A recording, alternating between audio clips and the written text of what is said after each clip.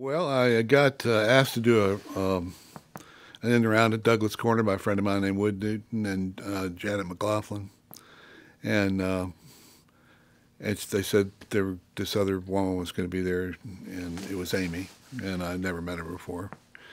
And we sat down, and she was to my left, and I followed her all night. So uh, I never heard any of her songs, and they're different. They're very different than the kind of stuff I was playing, and the rest of them were too.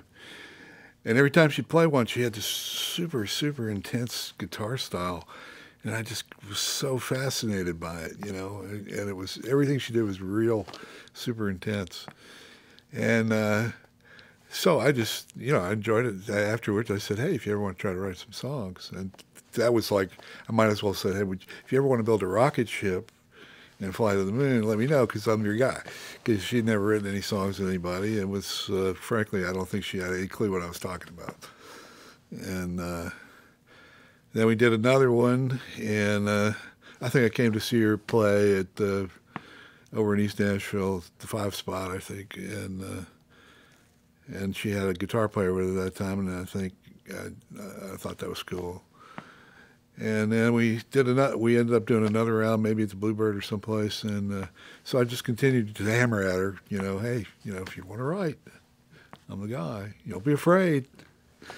And she was pretty afraid of it, actually. And I don't think she was. I just don't think she had a clue how to do that because that's not how she writes. And I said, look, trust me. If it's not fun, we won't do it. I kept emphasizing this word "fun." Fun, and she got fun. Okay, fun. I got to remember that.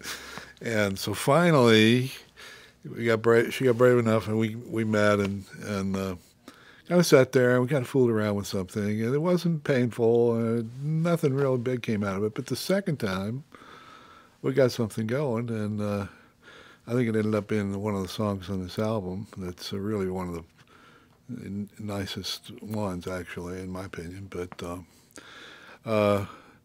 one of the things she didn't realize was that somebody could write with her in her style, not her in my style. I wasn't trying to get her to do what I normally would do.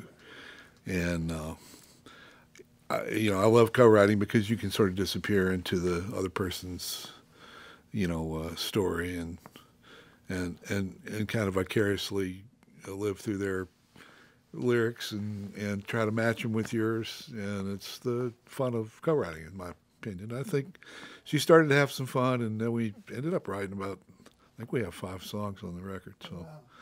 So it turned out pretty good. And the highest compliment was that Kenny said he couldn't tell which ones were hers and which ones were ours, and that's the success story. And I like hanging out with Amy. We've become real good friends, and she's just a different kind of performer. I think she gets a wider exposure. I think people will grab onto that. She's real. Everything she does is real.